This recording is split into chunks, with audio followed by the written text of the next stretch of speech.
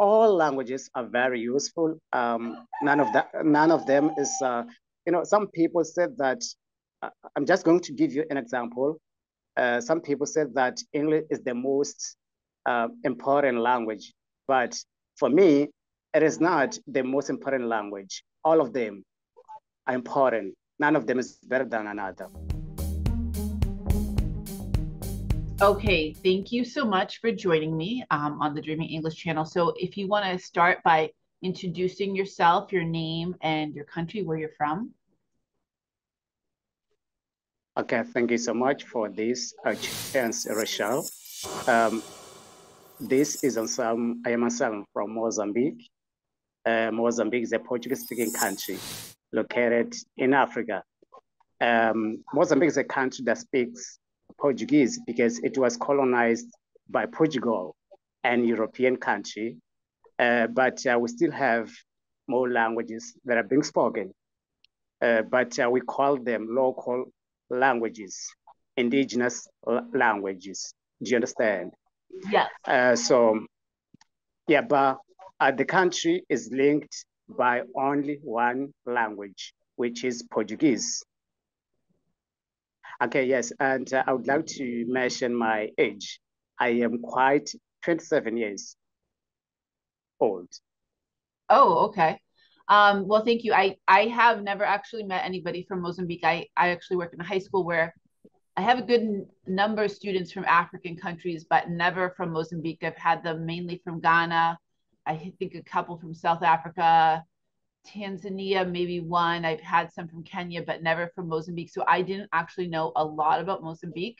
I looked at it on the map this morning and did notice, and I think you told me before that you speak Portuguese. And I do know that a number of the countries were colonies of either Britain or Spain or Portugal. So that explains why that unifying language, as my other students will have, like my students from Ghana, often they have so many Ghanaian languages, but their language that unites the country that everyone speaks is English. So thank you for explaining that, because I myself, and I'm sure many others, don't know a lot about these things. I'd like to learn more about your country. So like if I was ever to go to Mozambique, what are the places, the must-see places to see? Mozambique is a beautiful country, but it's not a developed country.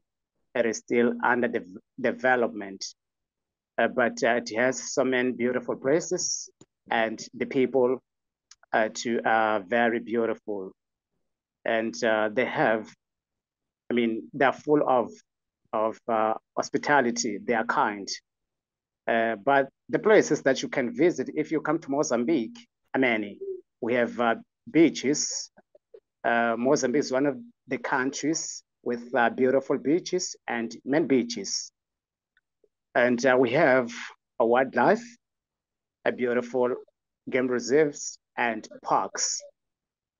And we have delicious foods, beautiful foods.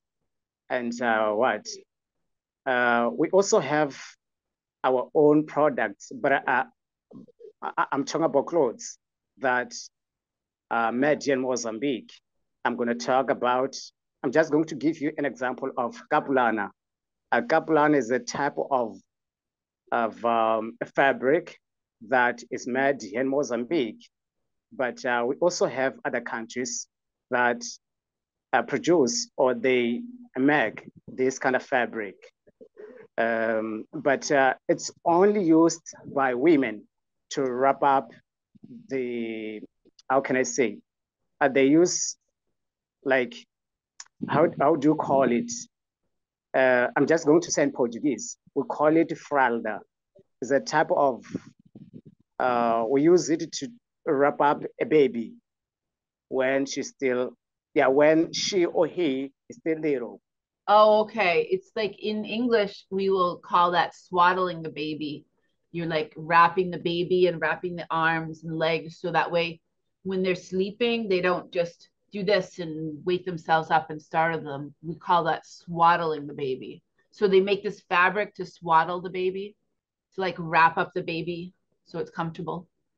Okay, well, they don't wrap up the whole body. They just wrap up the the how do you call it?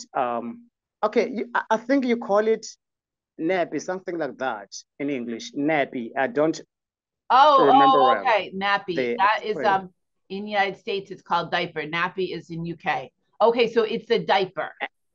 The diaper. All right. I Exactly, now I exactly. understand. Okay. That's different from the swaddling. Yes, yes. So women use this kind of fabric to wrap up the babies, especially those who don't have like they don't have enough. How can I say, enough financial capacity. Right, Yeah, right. so they use this. Yeah, so they use this kind of product in order to wrap up their babies. Okay. And but sometimes we use it to make clothes like t-shirts, trousers, yeah, shorts, and also to make wallets. Yeah, but it's also being used in other countries. Those countries located like how do you call it? We call it sub-Saharan countries. And so I noticed, like you said, you had a lot of beaches there. It's like on the east coast of Africa, right? The east coast. Mozambique seems to be like the southern east coast, I think. I looked on the map earlier before we spoke. And I you actually sent me some pictures of, or you sent me two pictures, one of an elephant and one of a giraffe. Is that something you would normally see, or is it like only if you go off to the wildlife reserves? You're correct. Mozambique is located along the coast, east coast. I'm just going to, I would say, a town where I reside is located next to the beach, the Indian Ocean. So from a town up to the beach is about 30 kilometers. Okay. Yeah. So about the pictures that I sent you this afternoon, if I'm not mistaken, I think I sent you this afternoon. I got at work. Um, I'm working. I'm working for a place that is responsible for the protection of the wildlife and fight against poaching, which that we call legal hunting. So I didn't take like how can I say? I got them at work. You understand?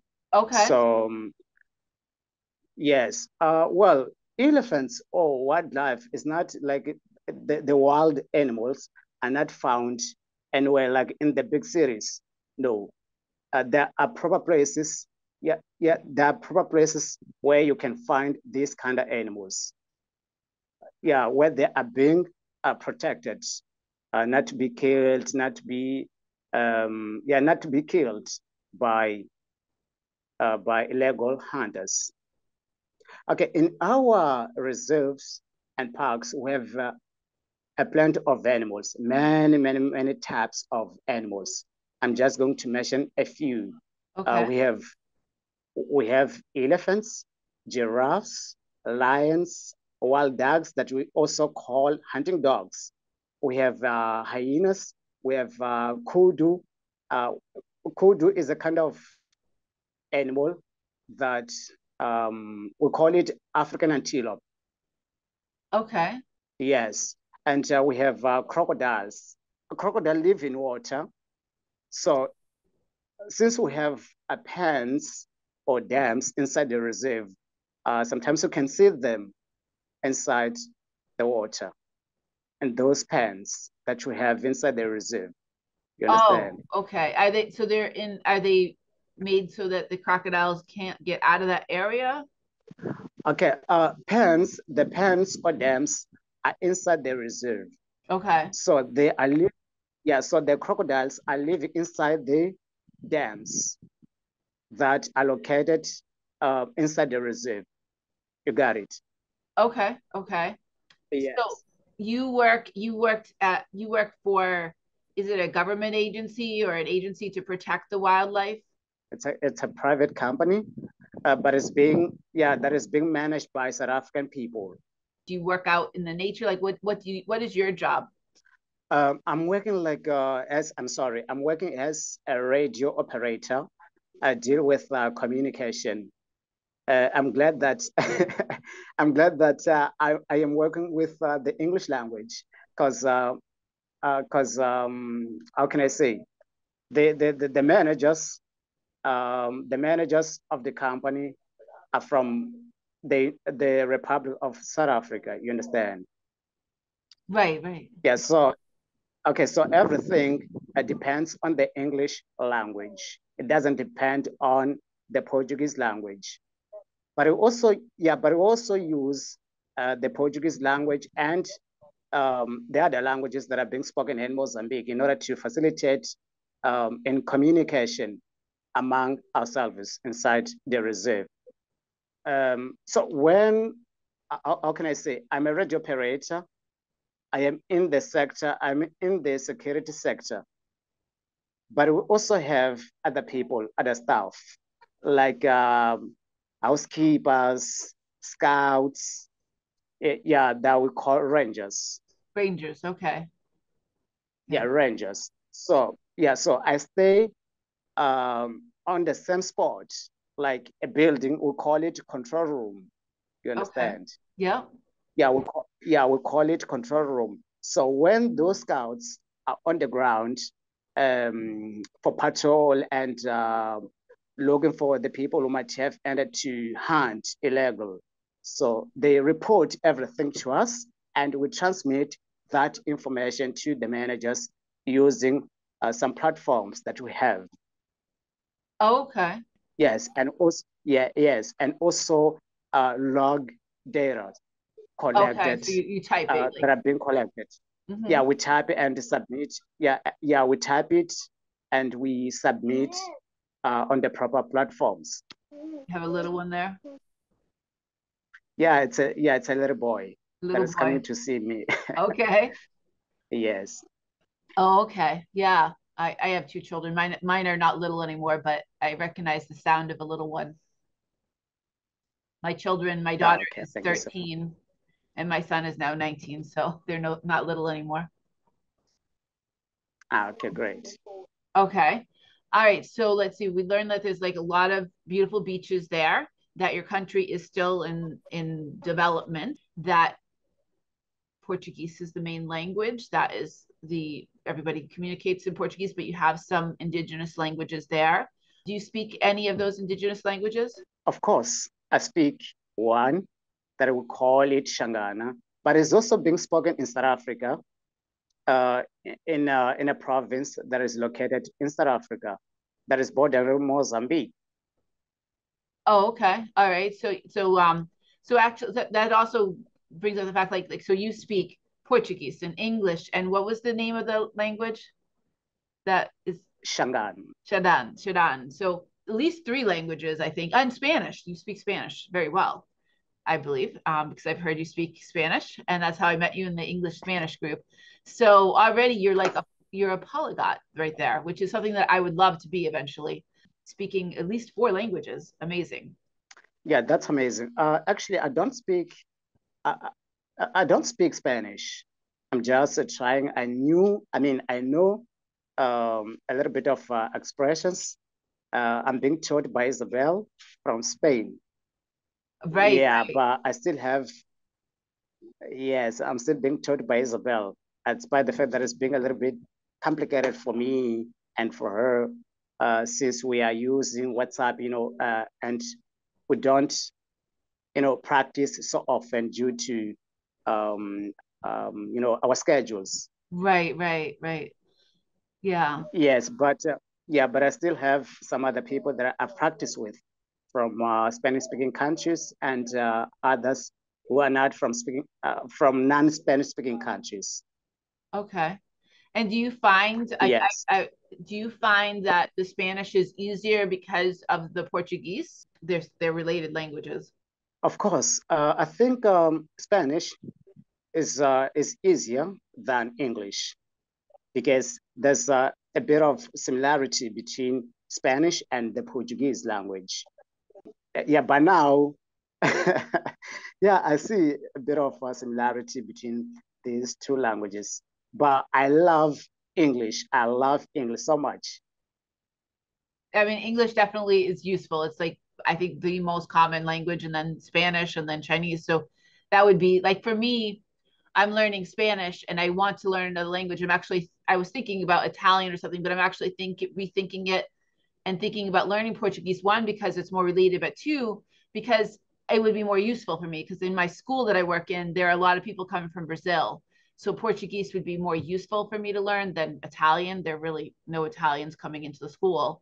So I'm kind of thinking that maybe I will, if my next language that I might start working on might be Portuguese. Oh, wow. So amazing. And that is the question that I wanted to ask you. I wanted to ask you, but you have responded already. I wanted to ask you if you still have a desire to learn the Portuguese language, but you have satisfied my doubt or my question. Right. Yeah. I was actually Yeah, thinking of learning other languages, but just recently I decided that I think Portuguese would be the most useful language to, and similar. So it would be easier for me to learn because I'm probably at intermediate level in Spanish. So I think it would be easier because it's a related language and more useful. yeah, of course. Actually, all languages are very useful. None of them is, some people said that, I'm just going to give you an example. Some people said that English is the most important language, but for me, it is not the most important language. All of them are important. None of them is better than another, Oh, right. according to Yeah. my And that's understanding. not at all what I mean. What I mean is that in my work, it would be more useful because I have people coming from Brazil that do not speak any English. And so it would be more useful to me in my work, but not more important. Yeah, that's true. That's true. That's why I'm planning to learn French, and I'm planning to. I mean, I'm learning Spanish, and after Spanish, I think I'm gonna take French to avoid these things of carrying a translator on my shoulder when I visit. For example, I visit a French-speaking country, so I don't want to carry anyone when I visit a place that doesn't speak my language, Portuguese, for example. So yes. Yeah, absolutely. So, all right. So, I wonder, you told me a little bit about the history of your country. You told me places to visit, different wildlife I would see there. Is there anything else you'd like to share with me about your country? Um, I would like to hear a question. I would like to hear you asking about the languages, the number of languages that are being spoken in Mozambique. Okay. How many languages are spoken in Mozambique? Okay, we have approximately 30 languages. That's Yes. amazing. Yes, Mozambique is made up of 10 provinces. But the map has 10 provinces, but politically it has 11 provinces. Oh, okay. So each province has got approximately 2 or 3 languages. Yeah, so in order to, if for example, I live in Gaza province next to the capital city of the country. So if I visit the northern provinces or the central provinces, I have to use the Portuguese language for better communication and for better understanding because I don't speak their languages and they don't speak mine either. You understand? Right, right. No, I just was like You similar can to talk. my students that are from Ghana, that there are, I don't know how many languages, but maybe it's something like 30 different languages. And it's the unifying language of English that they can speak to each other. But also, I was also amazed that numerous people speak many of these different indigenous languages too. Is that the case too as well in Mozambique, that people speak numerous of these indigenous languages? Yes, it is the same thing that happens in Mozambique. But these languages are not being taught in schools. We use the Portuguese language for education. We don't use the indigenous languages. You know what I find Yes. interesting, and I'm hoping that this might be something that happens in the future, is that I don't know if you use the app called Duolingo. No, I don't. I Okay. don't. Well, anyway, Yes. it's an amazing app, and it was created by somebody from Guatemala that immigrated to the US. And one of the things that the app is doing is it's actually creating language lessons, or like so for languages, like indigenous languages that don't have any sort of lessons. So in a way to kind of like preserve those languages, like as you said, those aren't being taught in the schools. So it's just oral, and to in a way to preserve it. So I know that they're preserving some indigenous languages from Alaska and other indigenous languages. So I wonder if that might be something that happens in the future, because as you said, Portuguese is what's taught in the school, but not these 30 some indigenous languages. Oh, yes. Yeah, it is not these languages, the indigenous languages are not being taught in Mozambique. But I don't know why they are not being taught in schools. I wonder. And I believe that sooner or later, because of that, are not being introduced at school, they're going to disappear. Right. And that's the whole thing, is like a way to preserve them by creating some sort of lessons and teaching them to preserve those languages so they don't disappear, because there was I don't know how many languages, and now we're down to I don't know, maybe there's 200 some, I don't even know exactly, but languages are disappearing. So as a way to try to preserve them, to try to find some ways to I don't know, create lessons and try to teach them to the next generation so they don't disappear. Oh, of course. What is being done now, that the government, the Ministry of Education, as they started to do, is to teach the little children, but especially those who are living in rural areas.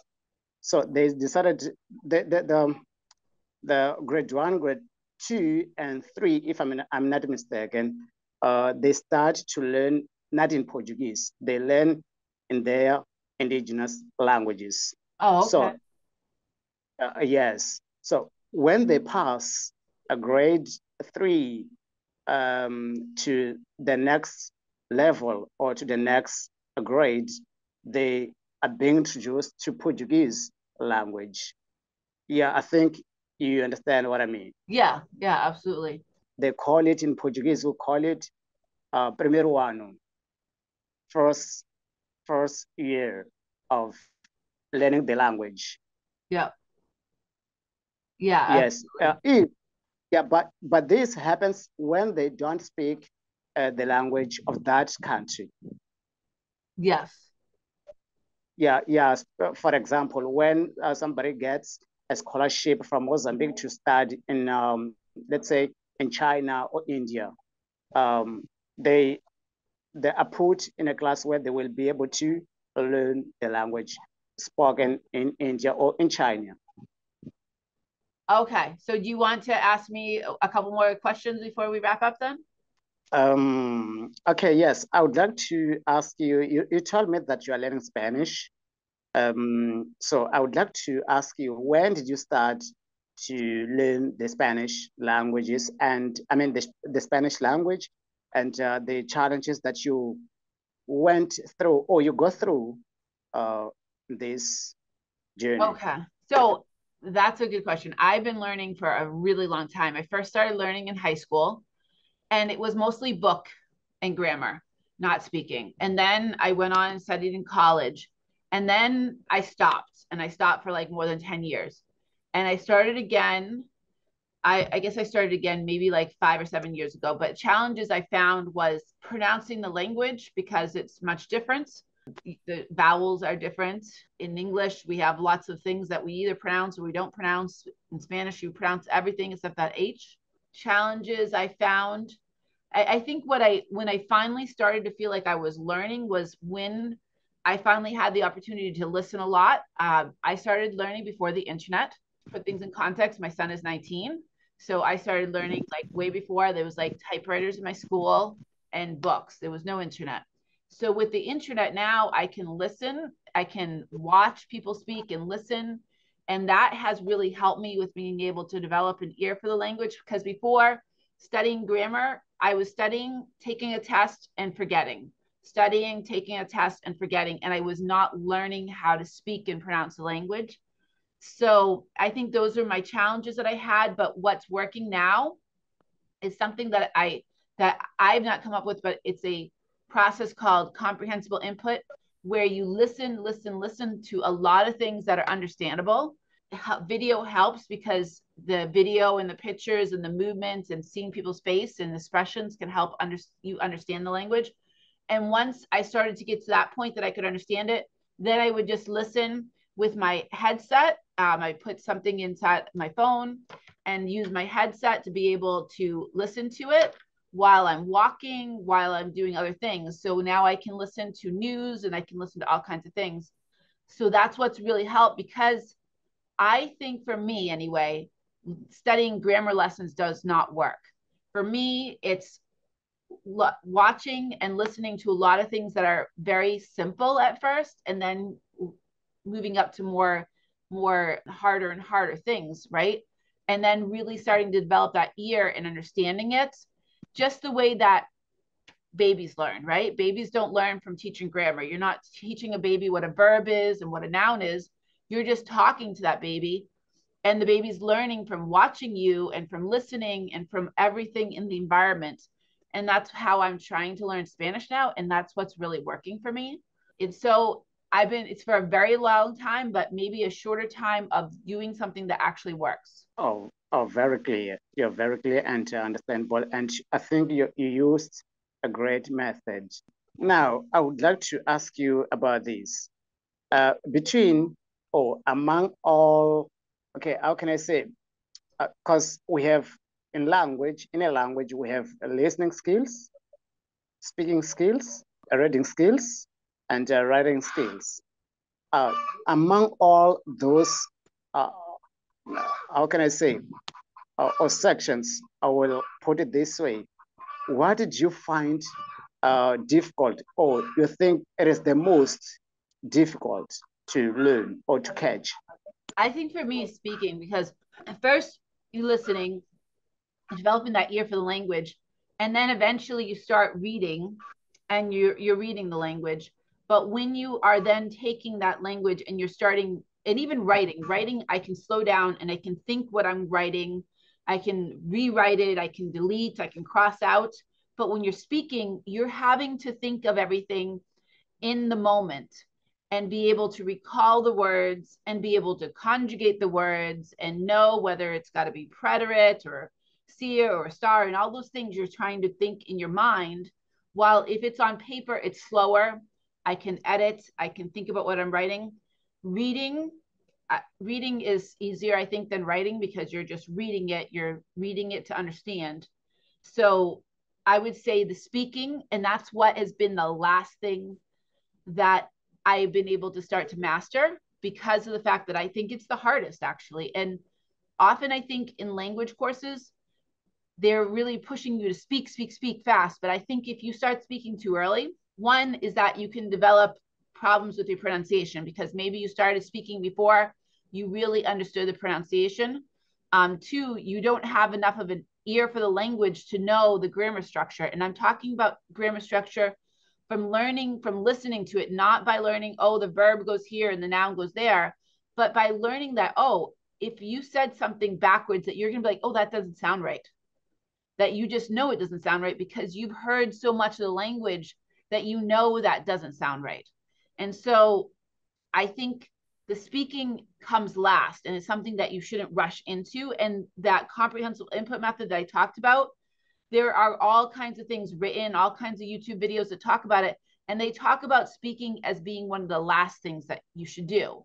And so it's not me, it's a whole nother, series of people researching this and writing about it.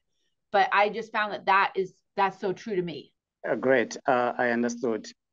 I wanted to ask you, among all types of Spanish, versions of Spanish, which one do you love the most? You mean from different countries or different accents? Yeah, different countries. Okay. I guess I really like the Spanish probably Mexico. One of my favorite YouTubers, and I think Mexican Spanish is very understandable. Have you guessed who my favorite YouTuber is? Because you're smiling. And he's like known. He's probably been, I know, Mozambique. He's been all over the place. So his name is Lucito. And wow. Lucito. So he's got like probably 40 million subscribers. And I'm sure if he hasn't been to Mozambique, he's probably going there because he's been to Tanzania. He's been to numerous African countries. He's been all around Asia. He goes all over the place. But his Spanish is very clear. And I find the Spanish from Mexico, Colombia, and Venezuela to be very clear, they pronounce all of the letters. They're very articulate with the way that they speak. While in Argentina, then they kind of like use that show sound, like if it's like yo, ya, shamo, like that, putting that S sound and stuff. And then other countries, they leave off the ends of the words. Like Cuban Spanish is very hard to understand. So I guess my preference would be the most easiest, but I also try to talk to people and listen to people from all Spanish speaking countries so I can develop an ear. I still have a difficulty with the Cuban Spanish. That's very difficult for me to understand, but I can understand people from Argentina now. I practiced with people from like Isabel from Spain, and I practiced with people from numerous countries, Panama, Dominican Republic, and all those. Oh wow, that's a great achievement. That's a great achievement. Okay, tell me this: you're from the United States. You were born in the United States. Yes. Have you ever been outside the country? Have you ever been outside the country? Yes, I have been to 4 countries. My first place I went to was Canada, which at the time, all I need to do is drive over the border and say I was born in the US. Now you need a passport. The next place I went to was Costa Rica. I went there when I was in college. Then I went to Finland. And the last place that I went to was Mexico. Oh, thank you. Thank you. Well, thank you so much. We'll have to do this again sometime, sure, when we can both arrange the time. So thank you so much for, speaking with me today. And I appreciate that. Thank you so much. I'm also glad to be here talking to you.